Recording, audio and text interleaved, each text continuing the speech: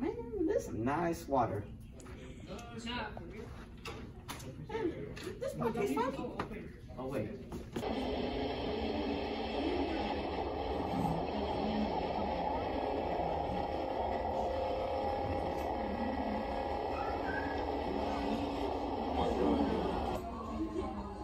Dude, those are clown eyefish. Dude, there's clown eyefish. Those are freaking snakehead. Yeah, I would like to order the fish. Thank you very much. This don't taste good. Pesticides can produce an HAB and then could run off into rivers and oceans. People are exposed to HAB toxins from eating contaminated fish and shellfish. These toxins can cause dementia, amnesia, and neurological damage and death.